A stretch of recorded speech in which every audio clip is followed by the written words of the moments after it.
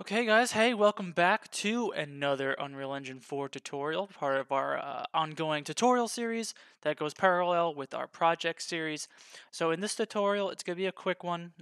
Today we're just going to uh, install the Ability System plugin and just confirm that it is installed correctly. It's a pretty straightforward thing. It has simplified documentation. It doesn't take much, but we're going to do it together anyways, just so we have a tutorial for it. So just to get started, I'm going to create a new project just from scratch, and I'm using 4.23.1 or something like that. And I'm going to make just a C++ project, and we're just going to do third person. And I'm just going to make a new folder, call it test, and we're going to name our project test. And we're going to create this project, and it should open us up into Visual Studio once it's ready. So in the meantime, while we're waiting, just again, I want to plug the Discord channel or Discord server that we have for this YouTube channel and for this tutorial series and the project series. Feel free to join the Discord server. There's a bunch of different sub channels for every aspect of game development that I think is important. We got channels for 2D art, 3D art, programming, blueprint scripting, audio, things like that. So feel free to join the server, ask questions, engage, and we'll probably have deeper conversations about the project in there. So just as a quick plug on that. And now our project is open. So we have both Visual Studio and the actual Unreal Engine open. So the easiest thing, doing plugins, it depends on the plugin really, but for the Gameplay Ability System plugin, it's super simple. You just go to Edit, go to plugins, and we just gotta type in ability. So we find the gameplay abilities plugin. It's in the beta version, so whenever something's in the beta version, it kind of warns you, hey, things could change and it might break things in the future, but don't be too concerned about that right now. So all we have to do is say enabled, and the plugin gameplay abilities, like I said, is a beta version. It might be unstable. Are you sure you want to do this? Yes, we are. And then it says Unreal Editor must be restarted for the plugin change to take effect. So we're going to restart it, but it does take more than just the restart. But we do want to just restart the editor because it kind of, it asks nicely, so we're going to do it anyway. But we can close the editor again once it restarts. And I'm going to open up here some gameplay abilities and some documentation from Epic. I'm going to link this in the description. Basically tells us what we have to do to get the gameplay ability system working. So it's really easy. So basically the information's here. We just got to find our build.cs file and include additional dependency module names here. So first let's find that in Visual Studio. So I believe if we go under our games and then the project name, here it's test, there's a source folder, and then there's another test folder within source, and then we have test.build.cs. So this will be named whatever you named your project, .build.cs. So let's double click, open it up in Visual Studio, and here we have our public dependency module names. So all we really have to do, you could copy this whole thing, but it really just needs the first three. So gameplay abilities, gameplay tags, and gameplay tasks.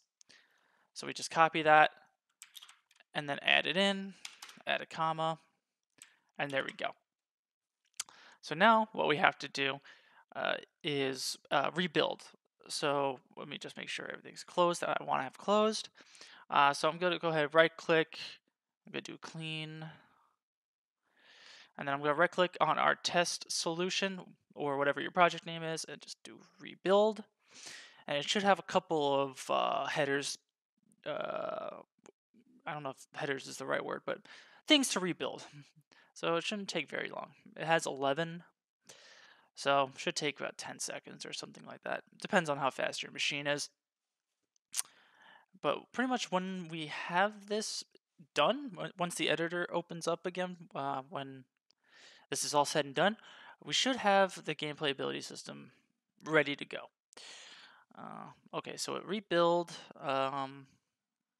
I don't think it's going to start the editor, so let me just control F5. Build it and open it up. It should take a second. And pretty much all you have to do in order to test if you did this correctly is to make sure you have the ability to make an actual gameplay ability actor or blueprint. So we have our editor open again. Let's just go into content browser. We don't really have to make a folder for this. It's just a test. We can right click, and then under here we have something called gameplay, and we have gameplay ability blueprint. And then open it up, make it a gameplay ability, say okay, and then there you go. You have an actual gameplay ability. So now you know you did this correctly. You can also verify by right clicking, going to blueprint class. You could just type in like gameplay. Whoops, caps lock is on, gameplay. So you have gameplay target actor, gameplay ability target actor radius. You have all these different gameplay effects and things like that. That's all included within the gameplay ability system. And also, just to be doubly sure if you really want to, you can go into, I believe it's under Engine, Unreal Engine 4, plugins, and then runtime, gameplay abilities, source, gameplay abilities, private, and you have all the C++ files here. You can see that they're all included. You have all the .h files. And if you want to be super sure as well on the code side, you could just go to your project solution here, and under test and source and test here, you can go to your character, like test.cpp, and you could just try to include something from the gameplay ability system. So just for example, ability system log.h. So we could just do hashtag include ability system log.h. And I'm not sure how to get rid of this error, but for me, it tells me I can't open that source file. But if we just Control F5, it should build successfully. So we'll do the test here. But if it does build successfully, we know you're able to include that and everything's kosher, so it's not going to be a big deal. Okay, so our build was successful, and we're seeing the editor open. So we'll let it open one more time. And there you go. So we confirmed that we got it working. So just to recap what you have to do, you have to just open up your project, whether it be a new project or an existing project that you have. You go to Edit and then Plugins. You go to Gameplay Abilities. And just as a heads up, I didn't mention this, there's the Gameplay Tags Editor. That automatically gets enabled by default. I think if you have Gameplay Abilities enabled, this is enabled. But I think Gameplay Tags Editor is also just by default.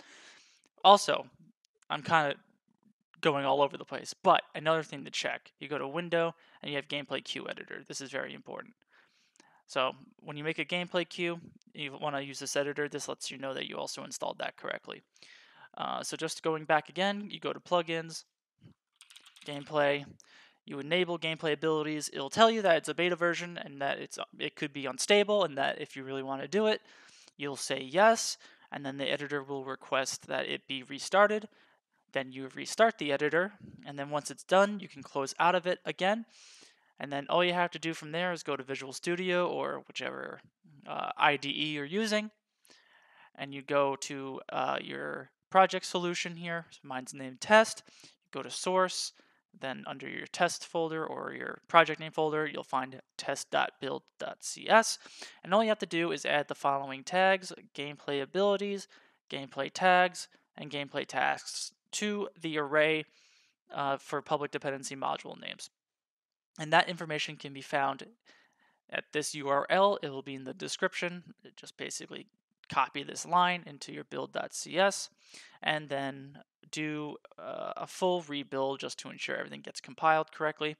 So you just right click, rebuild, or you can do that here as well, rebuild, and it should be successful. Once it's successful, you can go into the editor. Let me just open it up again. Once it builds successfully, you'll be able to have the gameplay section available when you right-click in the content browser, but you should also see it under options for blueprint classes. So content browser, right-click, gameplay, gameplay ability blueprint, or blueprint class, gameplay, and you'll have all these options like gameplay cues, gameplay effects, calculation effects, data, all these different things. And then from there, you can use the gameplay ability system as you see fit.